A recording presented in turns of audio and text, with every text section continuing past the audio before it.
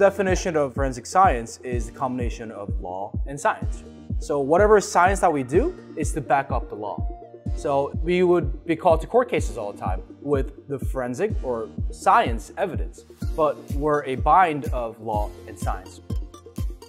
When people think like forensic science, they think, oh my gosh, like crime scene investigation. And the majority of the stuff it is, but it's like processing evidence found in like crime scenes, and then you take that evidence and you identify it and you classify it. There's a lot of aspects of it. There's a lot you could do with it. We think as forensic science as always being out in the field. Obviously, yes, we can work with law, become a police officer. You can even go to law school, become a lawyer. You can go to a med school and become a doctor.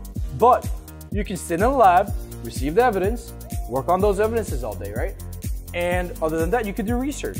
You want to research a certain topic about forensic science, you could do that for years, right?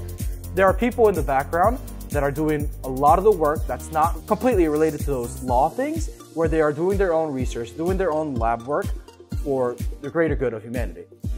I'm a pre-medical student, so if I wanted to be a medical examiner, for example, and do autopsies, I'd still have to go to med school. So that's a track that I feel like a lot of forensic science majors pursue, the medical field, because it's just so broad. Like there's a lot you could do in it. What's so great about our forensics classes is that the majority of the professors are like doctors or like have worked in the field, so they have so many connections. They will offer stuff to you. They'll be like, hey, we're looking for interns, we're looking for volunteers for research. So we have had so many guest speakers that come in. Professor Parmalee invited like 2-3 guests over that are experts in a certain criteria like fingerprints.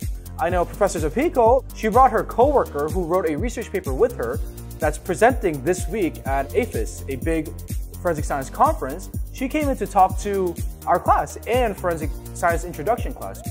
As a forensic science major, you need to do co-op. You could do it with research, or you could do it with a paid internship. So I picked the paid internship at the medical examiner's office in Newark. So you can work in the autopsy room as a morgue tech. And there's toxicology labs, there's learning how to use a CT scan. There's a lot you could do there. It's really cool that you get to see that other side of the field that you don't really hear much about. I'm actually sad that I'm leaving NJIT because I know Professor Parmalee is thinking about all these classes, new classes that he wants to do, right?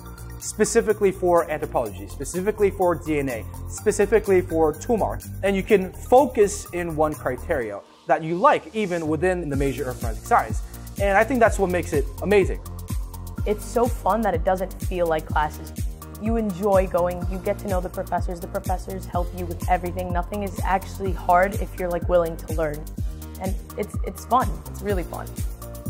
There's so much that you can learn from, there's so much networking, there's so much development going on that it will only get better.